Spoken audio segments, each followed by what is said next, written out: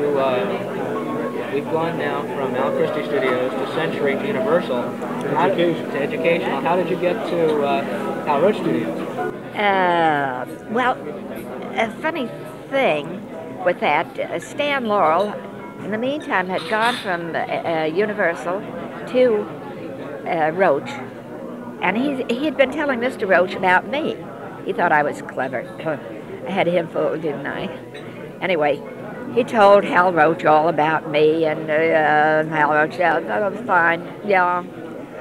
So I never did get to the Roach studio through Stan Laurel, but my manager at the time, Mr. Roach, had seen some show I was in, and I was hired to play with Mabel Normand. She was trying to make a comeback. I had to wear a blonde wig.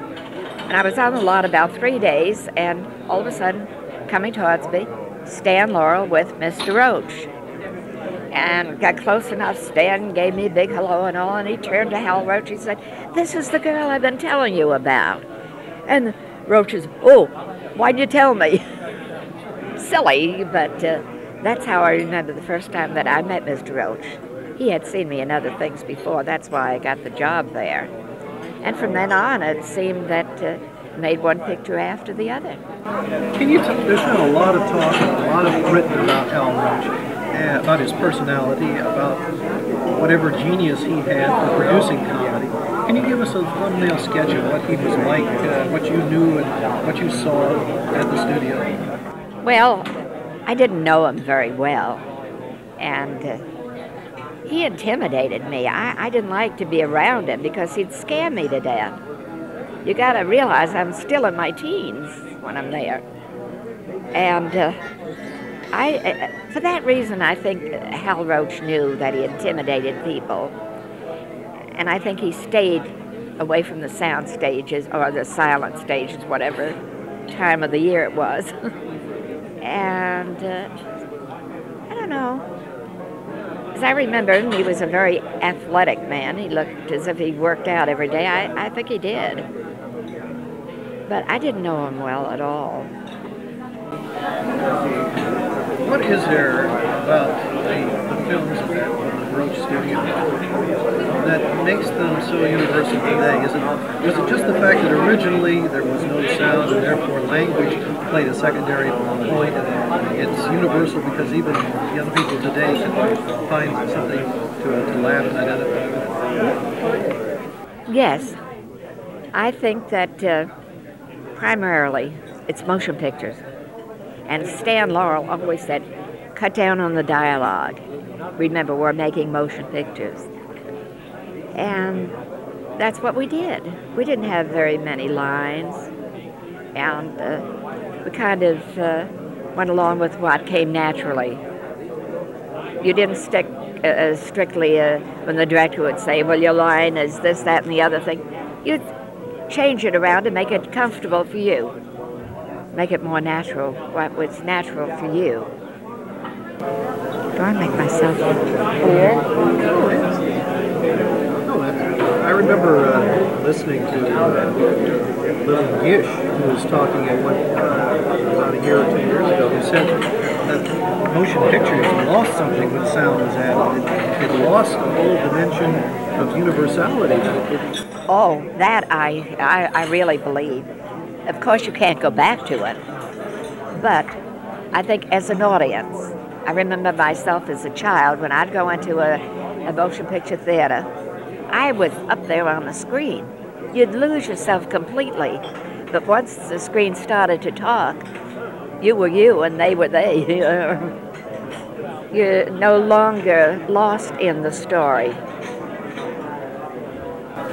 What about when you decided to go with Roach and got your chance to go with that studio, you had to know that you would be doing comedy work instead of drama. Did you feel that you lost something in not having a dramatic career as much as you would if you'd stayed with Universal, for example? Well,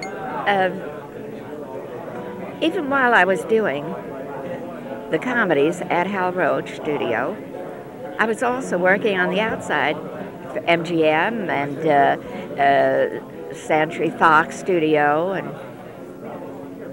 That's where I made the dramatic pictures. Were you loaned out, as they say, or were you permitted to work outside of a particular period of time? Oh yes, yeah. I could do what I wanted to do. And if I was working elsewhere, they got somebody else to do what they wanted me for. What was Hollywood like in that period of time? Can you give us some idea of what the atmosphere was like in Hollywood? I think those days, maybe for a certain set, outside of like the F. Scott Fitzgerald set and the Benchley and all that, I think the rest of Hollywood was very naive, very different than it is today. And I never went with that fast set.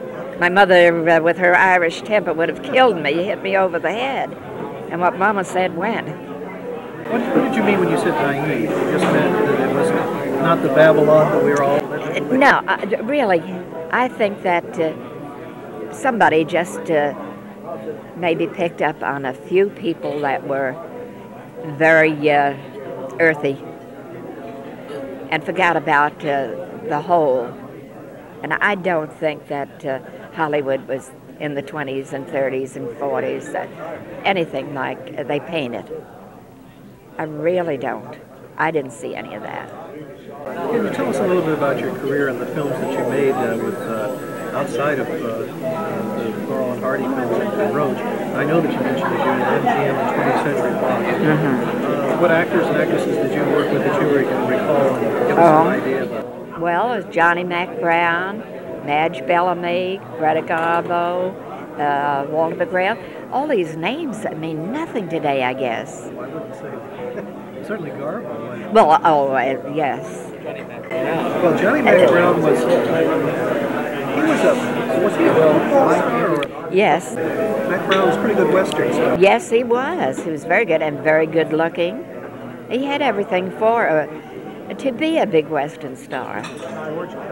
Well, she worked with Thelma Todd and Zazie Pitts. That's what we were talking about. We were just talking about that before you arrived, about Thelma Todd and Zazie Pitts, who they had been paired as a comedy team. We don't think of specifically them arising out of comedy, although Zazie Pitts' career ended in comedy in shorts and that sort of thing. Well, before Pitts and Todd, it was Garvin and Byron. The pair of tights. That, I think, was our first picture. They were trying to make a female Laurel and Hardy out of us. And, for some reason or other, I think we made about 3 or 4 pictures. Maybe it didn't go over, or I don't know. But pair of tights is supposed to be a classic now. And I can't remember the names of the other pictures I made with Marion Byron. But I enjoyed it, nevertheless. What's her background? Has she been in vaudeville or? I don't think so. Marion was about 17 years old, and I don't know her background at all. But I do know that she's one of the sweetest, loveliest people in the world.